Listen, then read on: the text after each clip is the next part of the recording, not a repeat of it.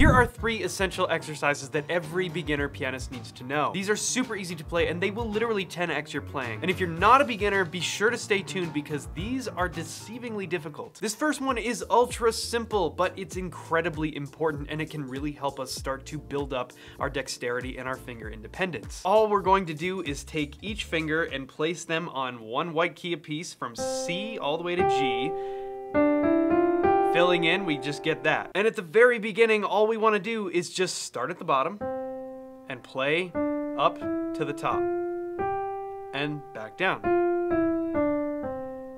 Now, that is like one of the most basic sounds on the piano, one of the most basic sounds in music. It's the start of a C major scale. And you may be thinking, hey, that's stupidly easy. Why would I waste my time doing that?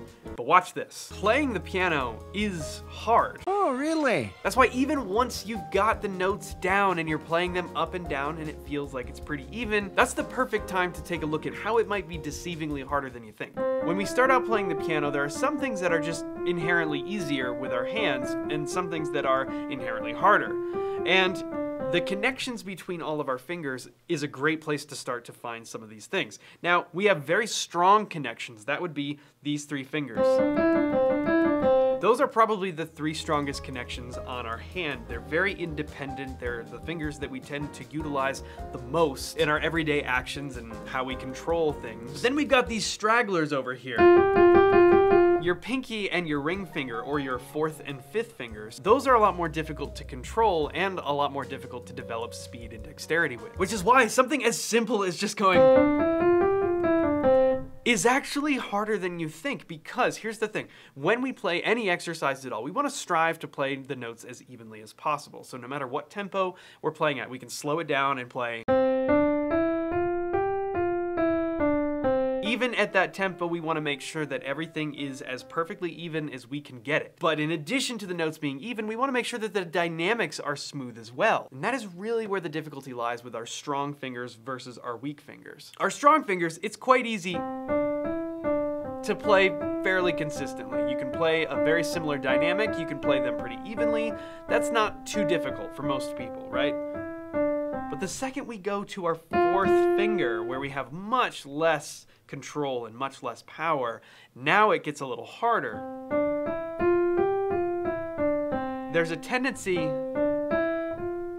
you may find that when you're trying to play that 4th finger, it doesn't want to strike the key at the same level, the same volume as the other notes. Totally common, totally normal, but that's why something as simple as just going up and down the first 5 notes of the scale can be so effective. Let's talk about a couple other reasons why this exercise is so important. First of all, it's the first thing that teaches us how we actually move from note to note. When we play the piano, we're not just pressing buttons, right? We're using our whole hand. And then we also want to connect notes together. But what does that mean? When we connect notes together, how exactly are we doing that? Because sometimes what can happen is we get a sound something like this. Have you ever had this kind of happen to you as you start trying to work on playing the piano? Maybe you feel like you're blending the notes together. You don't quite feel like you're playing each note clearly and individually. Again, a totally normal thing when you're starting out, but this is why an exercise as simple as this is so important and can be deceivingly difficult. You can see one note being held out, and then the next note is played, but where one stops, the other starts. There's no gap, and they don't overlap at all. Is everything lined up? Is everything a similar volume? If so, great, that's what we want. And then we can adjust the speed, and before you know it, you'll find yourself playing quicker and quicker.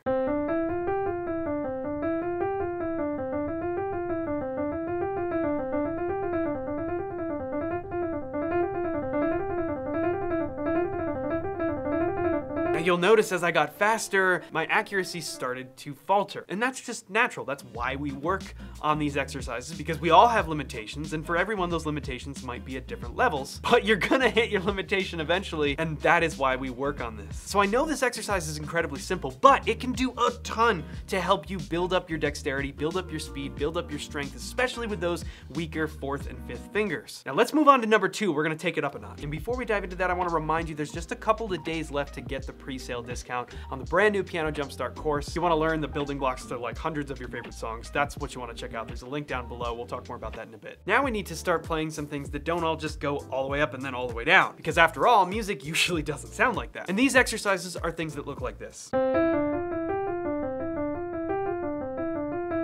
Very simple, only uses the same notes that we've been using since the beginning, but obviously we've changed up the order entirely, and what that does is force you to make connections with some of those weaker fingers that will help you build dexterity and speed. When we look at this one in particular, all of the same things from the first exercise apply to this one. We want to play evenly, we want to play smooth dynamics, and we want to play nice and connected, especially when we add the left hand, we want to play everything together. Now, if I ask you to just play that back to me,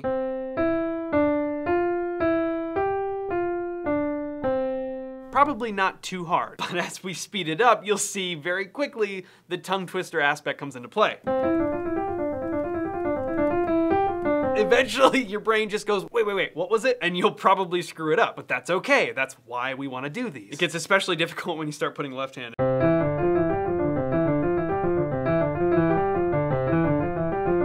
You know, sometimes it feels like you have a really good session where you can do it really, really quickly, and then other times you do it twice and you've already screwed up, which was exactly that. But that's why we do these. We're strengthening the connections. We're strengthening the connections between our weak fingers and our strong fingers, as well as the connections between our individual hands. I've actually put together a sheet for you that has 10 of these variations. I wrote it myself. I'm sure something very similar has existed since the dawn of time, but I just wanted to throw together a sheet of 10 of these for you guys. It's totally for free. You can download it. There's a link in the description below. Check out that page and I'll send it straight to your inbox. I want you to take a look at my hand here.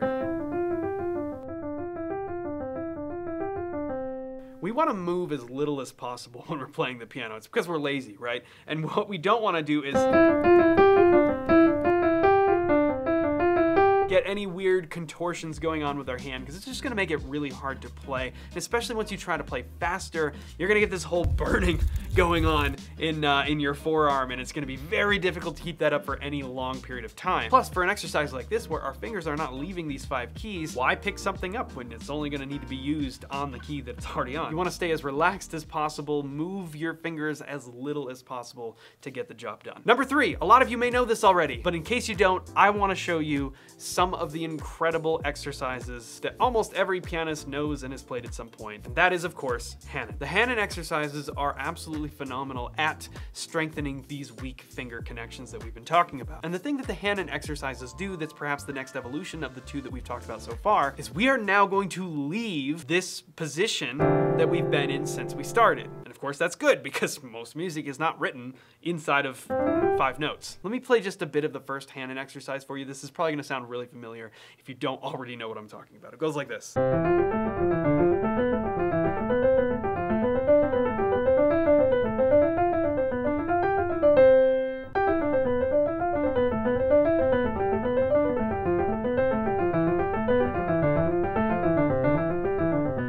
Now, the first 60 exercises are perhaps the most commonly used for pianists developing technique and developing accuracy, dexterity, all of the above. And again, at that link down in the description, when I send you the exercises from number 2, I'll also send you a PDF download of the Hanon. It's public domain, you can Google it and find it all over the place. But just in case it's easier, I'll send that along as well. Now, that first one is one you may have heard before. It's one you may have played before. And it's pretty easy. It does require some interesting, especially on the downward motion. We have to connect 5 and 4, fingers 5 and 4, and that could be tough, especially when we're resetting the shape as it moves its way down. And that's what's brilliant about the Hanon exercises. They're all written so that they permutate themselves up and down a scale. And what I mean by that is, when the figure ends, it automatically puts you on the next degree of the scale, so you simply start it over again. And it continues to walk itself up the piano and back down the piano. That's what's really great about them, and that's why they're sort of the next evolution of some of the stuff we've talked about so far, because it moves you now away from just that one anchor point that we've been at. Here's where the Hanon gets really cool. It very quick, I mean, you could already tell just in number 2.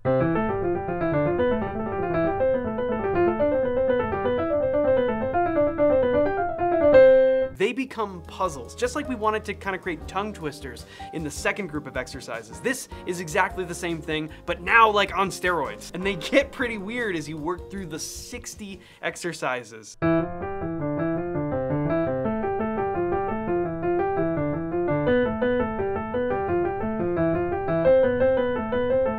If every pianist just spent a little bit of time every day, and I'm not talking a lot, I mean like 5 or 10 minutes really, working through some of these exercises, you would make an insane amount of progress. Your fingers would feel stronger, they'd feel faster, they'd feel more accurate, you'd feel like you can play anything. And you'd be well on your way to being able to do exactly that. Technique is one of the more boring things that we have to talk about when we talk about learning the piano. And a lot of times it comes down to just like playing scales.